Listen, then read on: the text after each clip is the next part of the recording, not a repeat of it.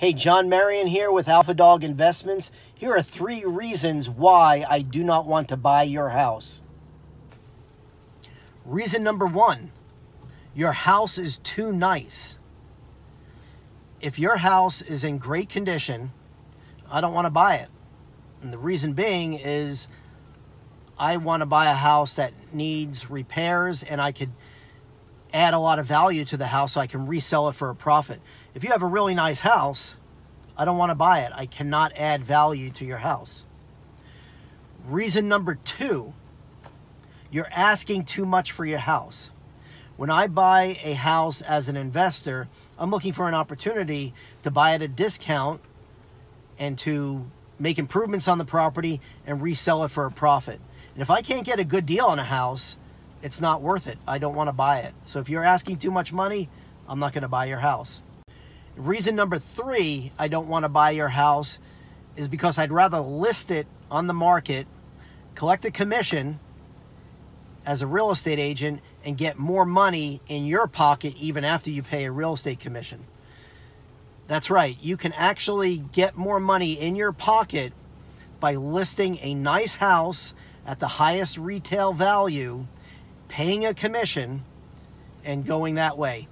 If you try to sell to an investor is always going to want to buy at a discount. It doesn't make sense to buy at a full retail value. It's not an investment.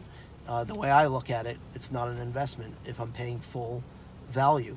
But there are retail buyers that will pay full value for your house. You will pay me a real estate commission, which I like, and that's why I don't want to buy your house.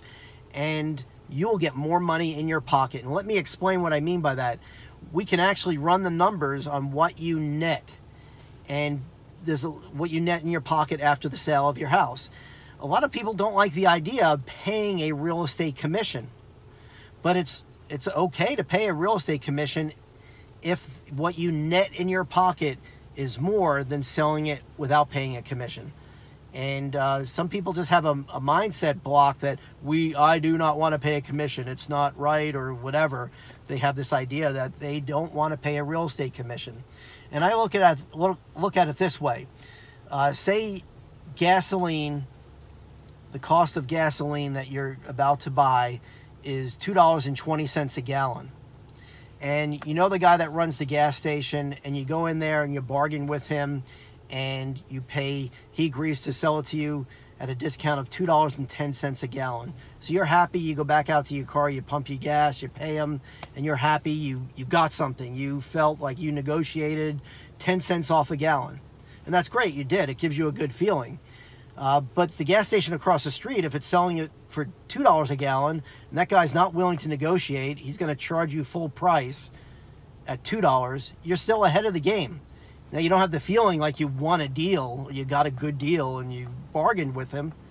But for some people, they'd rather have the feeling that they bargained something and got something from the first gas dealer.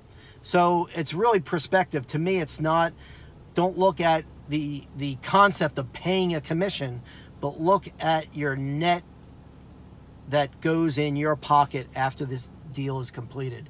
And I can run that number for you, and almost exact. There may be a few figures that you won't know and I won't know regarding your property taxes and your insurance refund and a few things, but I can get it very, very close to what you will net in your pocket after paying a real estate commission. So those are the 3 reasons I don't want to buy your house.